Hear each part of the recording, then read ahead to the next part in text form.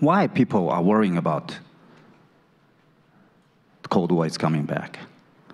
Because some people have a Cold War mentality.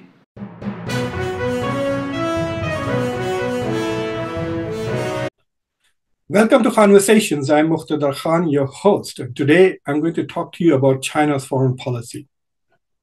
China has appointed a new foreign minister, Qin Gang. And Qin Gang has written an article articulating how China sees the world and what China's foreign policy priorities are and what the key elements of foreign policy that we can expect going forward. Qin Gang was until recently the Chinese foreign minister to the US, and he wrote this article in the magazine National Interest, which is one of the most important foreign policy and national security forums for discussion in the United States and has a global impact. I also have written a couple of articles on India for the National Interest. And so if you're on the webpage of National Interest, reading Qin Gang, do also take a look at the articles that I have written. But before I unpack for you Qin Gang's worldview or his vision of China's worldview, please subscribe to Khanversations, like the video, and don't forget to share it with your social network. Do ring the bell icon. It will send you notifications when I post my next video.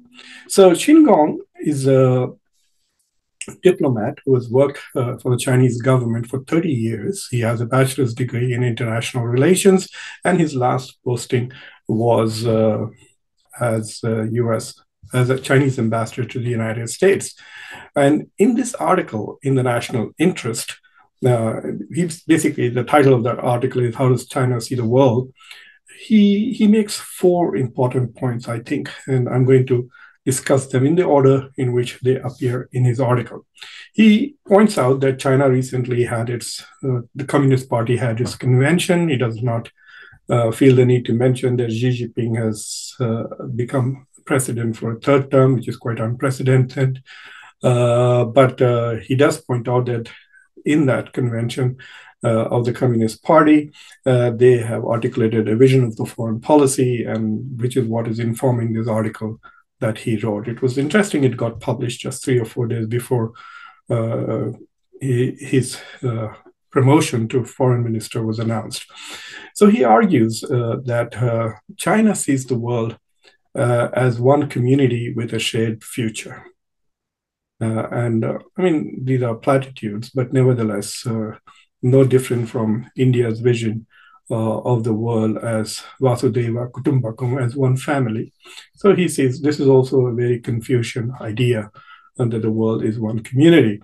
Anyway, so it's one community, and we have a shared future, and therefore we are all invested and we are all stakeholders in the well-being, development, and prosperity of our planet. So the first point that he makes is that because China considers the world as one community with a shared future, it is on a path of reform. It is very interesting. The first point he makes is kind of an acknowledgement that there is need for reform in China's conduct, in China's foreign policy. It is interesting because there is a lot of demand from the rest of the world that China make significant reforms. But when he talks about reforms, he basically talks about the ease with which you can do business with China. He says now China is ranked 31st on some index in terms of investment and doing business. It has jumped up in the last 10 years over 66 ranking points, and therefore there is evidence of reform. And he talks about, basically brags about the fact that China has made adjustments to its domestic political economy, and therefore is ready for more trade, for more investments, and for more economic engagement with the world. No discussion of political reforms, no acknowledgement that there might be perceptions in China, outside China, that there needs to be some kind of political reforms, no reference to what's going on in Hong Kong either. The second point that he makes is that because China believes in one community and a shared future, it is on a path of peaceful development. And so this is, I think, going to be one of the main talking points of China going forward, that China is committed to peaceful development. China believes that it is still a developing country and it wants to develop more, become more prosperous, more economically developed, more advanced. And any hostilities towards China, containing China, marginalizing China would be an effort to put impediments in the path of development. So China believes in paths of peaceful development. The purpose of its development is peaceful, and the pathway that it's going to adopt towards development is peaceful. It does acknowledge, however, that there are three problems that it faces. From a geopolitical perspective, he identifies Taiwan, the South China Sea, and also makes a reference to the border disputes that China has been having with India, two episodes, one in 2020 and one most recently in 2022. And so he says that we're going to be talking with India, and both of us are committed to peacefully moving forward. And as far as Taiwan and South China Sea issues are concerned, he does not he obviously disagrees with most of the world's perception that China is being very aggressive in these two areas, and essentially makes the point that China is responding to the aggression from Japan in South China Sea and the increasing, I guess, chatter about independence from Taiwan and the frequency with which US politicians are traveling to Taiwan. In his discussion at the Aspen Institute, he does point out, while talking about Taiwan, that it does appear that the United States has kind of moved away from the one China policy and is perhaps more committed to Taiwan and Taiwan's defense, and therefore encouraging those who seek independence in Taiwan, which is an undermining of the one China policy. So basically, he's trying to explain what the world sees as China's aggression in South China Sea, as well as towards Taiwan, as essentially defensive measures in response to provocations from Japan and the US and Taiwan. His third point is about Ukraine. It's a very interesting way he argues. He says that war is not a good idea, obviously. One of the lessons that we have learned from this is that no matter who's fighting the war, you will get hurt.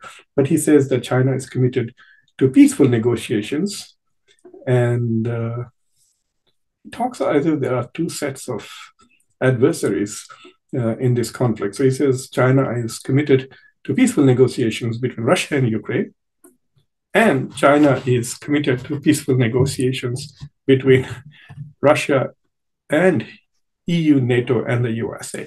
So basically, it appears that China sees that there are two conflicts taking place. One, Russia is with Ukraine, and then Russia is with the West. That is an interesting way to see. I don't think people in the West will see it that way.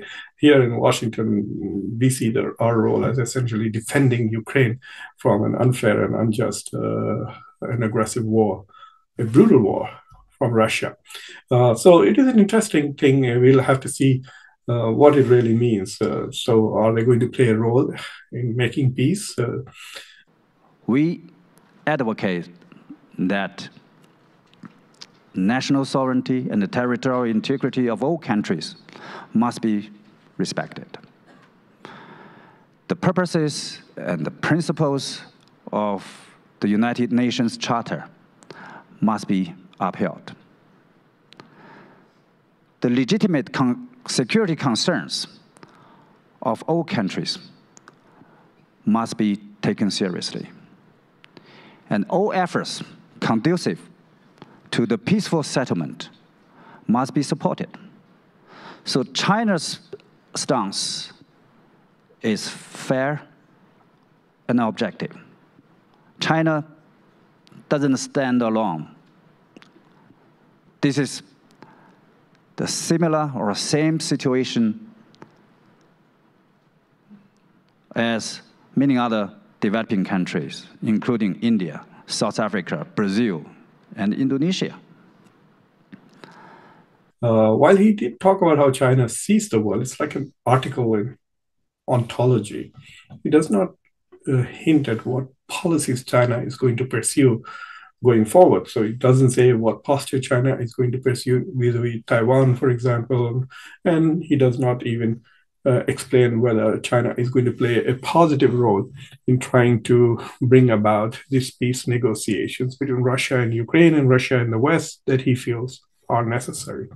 His last point is about Biden's vision of the world as divided between democracies and autocracies. And he basically says that this is not a zero-sum game, and such talk essentially is divisive. It divides the world into camps, which is how Biden sees the world at the moment. And he says that is not good. It will impede development, and war and conflict are not really good. And so basically he tries to debunk this idea, and that China does not see that. It's at the Aspen Institute, he gave a much more comprehensive answer in which he says that China is much more happier with Biden's response rather than Trump's approach towards China. And he says that Biden has very good words. He likes the words that Biden is using. Biden has denied that the US is in a Cold War with China on several occasions, and the Chinese welcome that. We have noted that the Biden administration has very serious commitments about China-US relations. The words are positive, and we hope that words can be translated into deeds. The key issue is that, can the US accept the development of China? The country is very different from the United States historically, politically, and culturally. So these are the 4 points that are key in that article. But while he does a good job of seeing how China sees the world as an opportunity for engagement and development. And it is also clear that China sees itself as a peaceful actor on the world stage that is occasionally provoked by others and therefore is compelled to respond aggressively. But otherwise, China is really a very friendly neighbor and with a singular purpose, which is to develop and to help others develop peacefully. So that seems to be the summary of the article in that sense. It's a short piece, obviously, and it does not provide any signal that the convention that was held recently is going to have some kind of a change in Chinese foreign policy.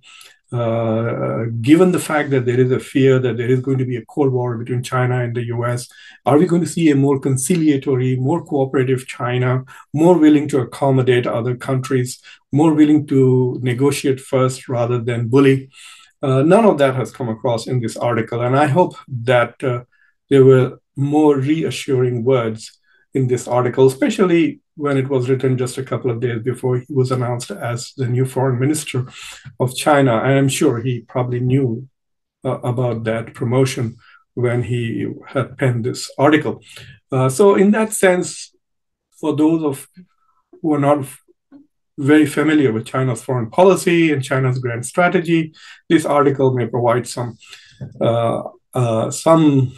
vision and some insights, but it does not provide any thought-provoking insights into China's future behavior.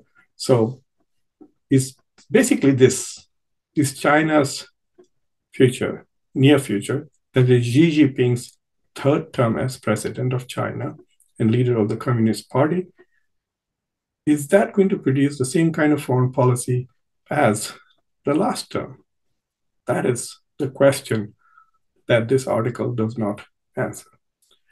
So I hope you found my analysis and my summary useful. You can go and read the article. I will post the link to the article in the video description.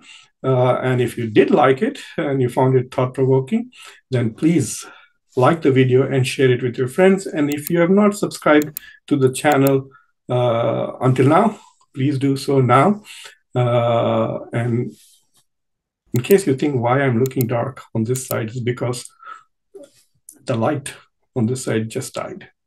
So anyway, this is Muqtedar Khan for Khanversations. Good night.